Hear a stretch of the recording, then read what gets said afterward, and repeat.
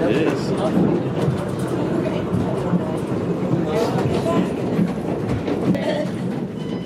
You've seen the turquoise sea.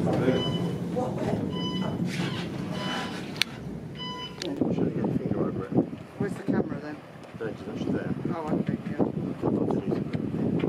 What's the one?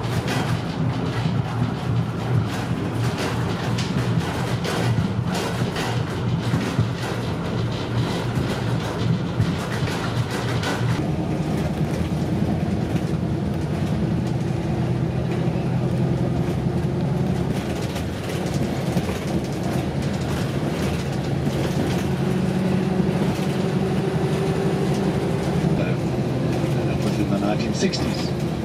So the main base for the South African Navy, which is a small service, only about 3,000 persons.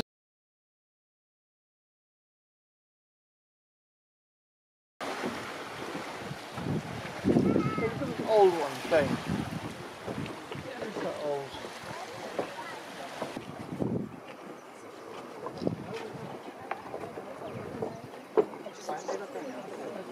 Of a coup in Equatorial Africa.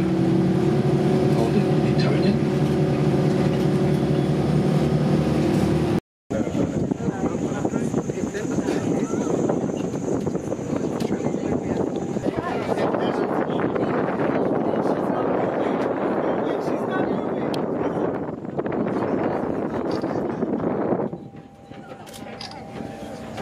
God, it looks like it comes down really.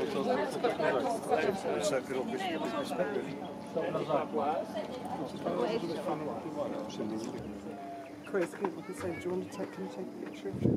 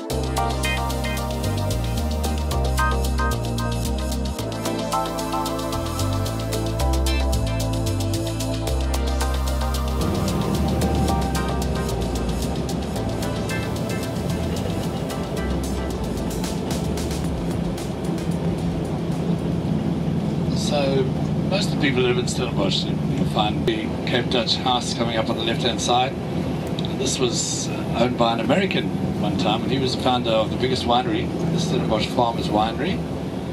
And then our golfer Ernie Els had a restaurant in here, Mandela, and the other one being Jan Smuts, and he lived there when he was a student.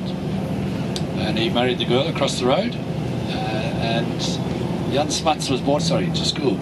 And at the age of 12 he went to school, and they found him to be a rather bright scholar, and he then came to Victoria College and then to Cambridge University. And they say that he was one of the three he studied law, called to the bar, and he came back to Cape Town in 1896 at the age of... Catch a glimpse of the South African flag on the left, maybe on the right you can't, but it's the 6 colours, and the red, we say, that represents the